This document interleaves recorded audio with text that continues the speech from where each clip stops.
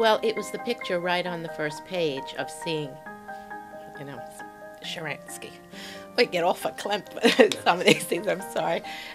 To see him, because I remember, having marched for him for so many years, and then to see him in the flesh and blood, actually arriving in Israel. That article was just very emotional, very exciting, very moving.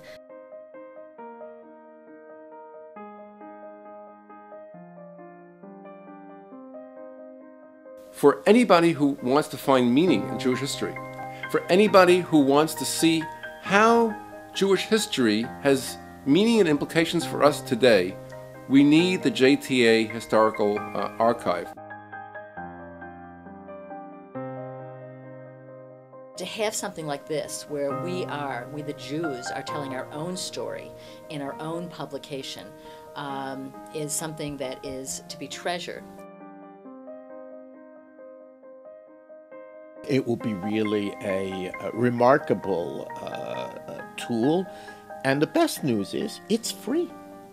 And it's free and available to people all over the world. And it's essential for younger Jews who are very attuned to, hearing and reading opinion about Jews, opinion about Israel, opinion in their lives, to have a place where they can find facts.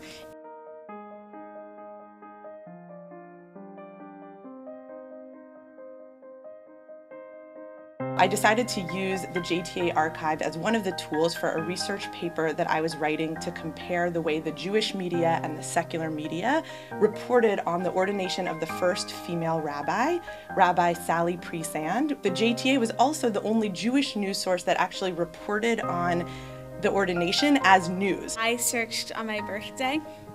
I found it really interesting how the Reconstructionist movement approved women becoming rabbis.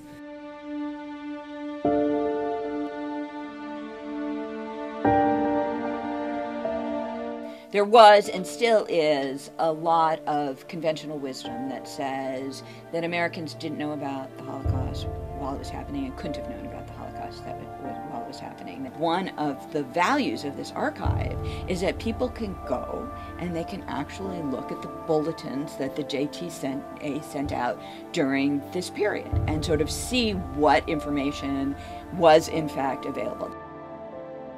And the JTA was really the only source of information about those massacres early on. They were the first news site to report on what's now commonly called the Babi Yar massacre, where 52,000 Jews were murdered in Kiev. And we visited a memorial town, which is called Khatin. This town had 163 people, men, women, and children, who were locked by the Nazis into a barn. The barn was set on fire, and they were all, of course, killed.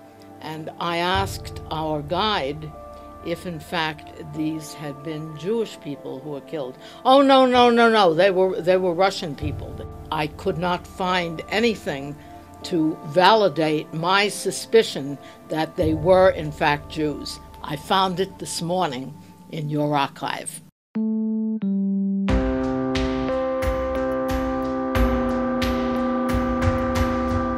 It opens up a whole world of the past to also inform us as we go forward into a good and bright Jewish future.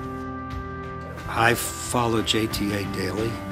I think it's an important source of information, and for a while it was our really only source of information for international Jewish news.